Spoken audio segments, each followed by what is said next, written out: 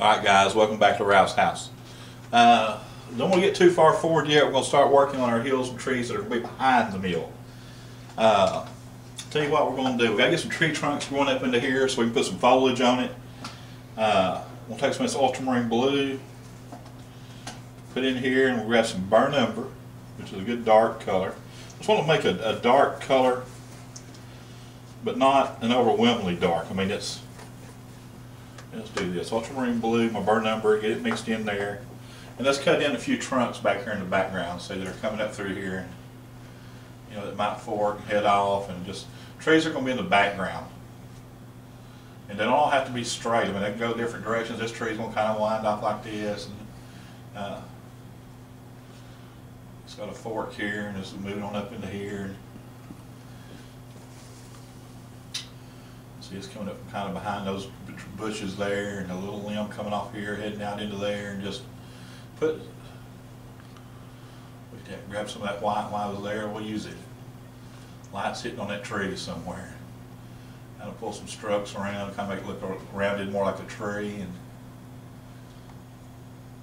so grab that stroke and pull it around the tree. There we go. Roll that a little bit. So with some dark colors, give me some things for foliage back in there. And again, I used my ultramarine blue. So this burnt sienna, mix the two together, grab some burnt umber, and just cut me in some tree trunks.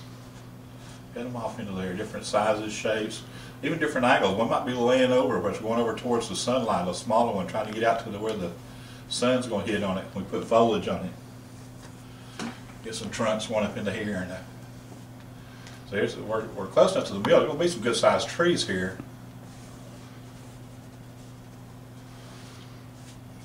See, all that back there was back there. That's all background stuff. This tree is heading off here and push these limbs into different places.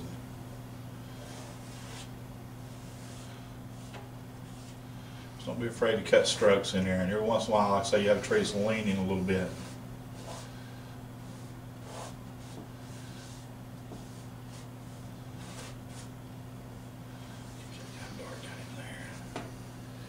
Foliage down here, it's the water. Just cut some things in there. These that are back here behind the mill, and there'll be some back there, so we got to kind of paint it in there now, because it'll be hard to do it once we put all these spokes on. Put those spokes on the wheels. See, I want the spokes to go over those trees like that. That wooden wheel will come across it, see. But it leaves that tree back there in the background. That's what we want. Wheel's going to come like this and come right across that scene. We're just playing. If you see me roll back out of the picture, I'm going to get back myself so I can see what's going on sometimes. Now, I grabbed a little bit of white a while ago that worked pretty good, so I'm going to grab a little bit of that now, put in with this. A little bit of yellow ochre. A little more white there. Sunlight color on some of these trees, so we know where the sunlight's coming from, right? Pull that around the tree. Pull that stroke around, see. It's hitting on that fork. And some places where that sunlight's going to be hitting, come around that tree, and just pull that stroke like it's wrapping around that tree, see. Get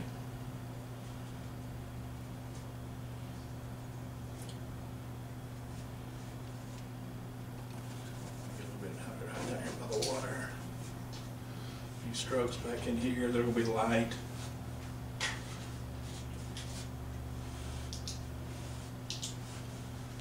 Remember, in the forest you have canopies.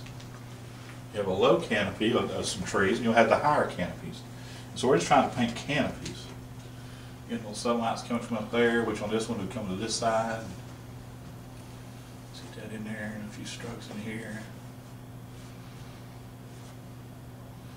The light's hitting right in there. Just cut in some strokes. Something to paint into. Something to paint into right there next to the water.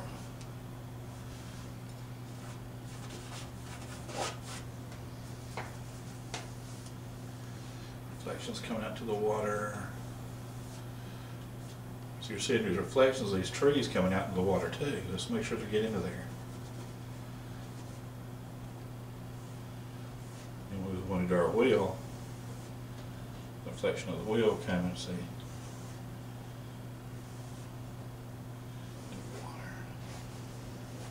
Paint it into there. We want that to reflect down into here. I'm going to grab some of this phthalo green. Where's my, again, a little more of this burnt sienna. Mix those two together, give me a good dark green. So I got a little bit of white in my brush, which is fine. That's going to carry on in. Get just more different colors in here. The shrubbery and the brushes that are down here at the base of the trees and down next to the water. Just carry some of that down into the water. Just going to grab some of this burnt sienna by itself, kind of bit it into here.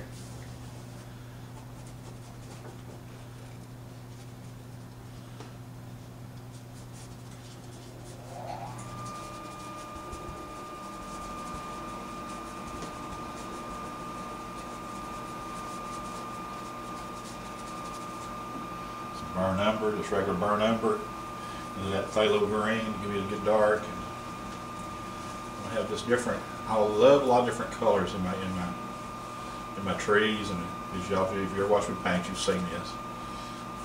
Get some of this foliage up under here, dark foliage up more towards the top.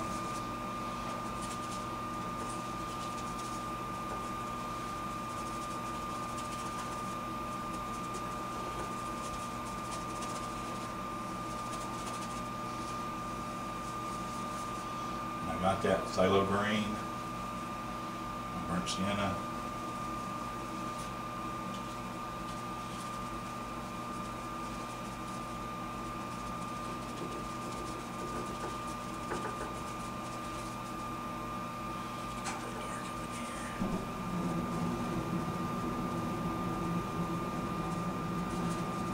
Ridge going back, go back down through there. Put our trees back on top. The base of these trees. We're casting shadows.